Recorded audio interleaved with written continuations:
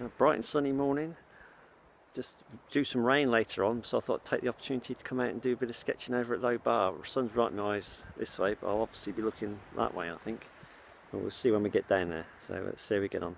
So we're going to head down this way, tuck ourselves in amongst the rocks there on the left. And on this side of the view, I'm going to sketch with the Casein paints. I've just got to remember to bring the dog with me. He's over there eating seaweed at the moment. Here I'm just setting up my gear. Everything I've got for sketching fits into that little green rucksack. The stool, the little red fisherman stool, goes on the outside of it, strapped on. And I've got a couple of sketchbooks in there.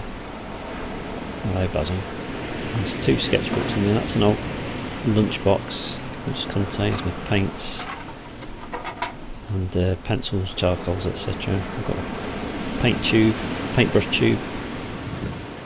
I use a couple of old pencil cases, metal ones, for my palettes, mixing palettes. They're like, there they are, look, two little metal boxes, and they open out and give me 4 pallets.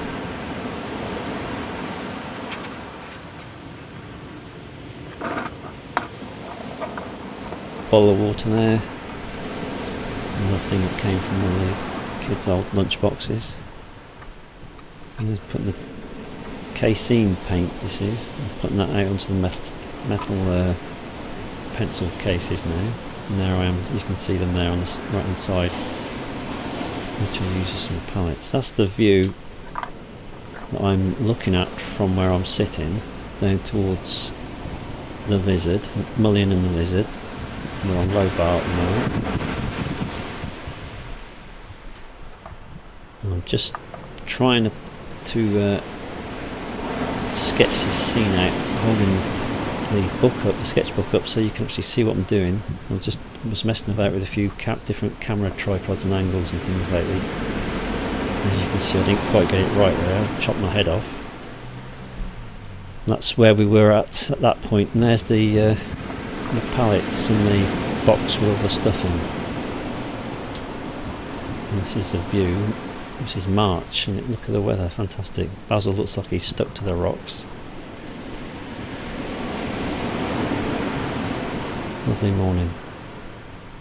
Great to be out.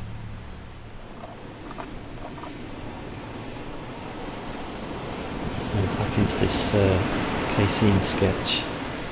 So you mix this Casein paints with your water, and you can have it as thin as you want, and then you can make it thicker. You can thicken it up, so add a little bit less water as you go to layer on top of the more transparent washes that you put down earlier. And it dries really fast, which is why I like it, because then I can still use some of my oil painting techniques of layering in one 20-minute sketch like this outside. It's fantastic. This will be about 15-20 minutes, this one.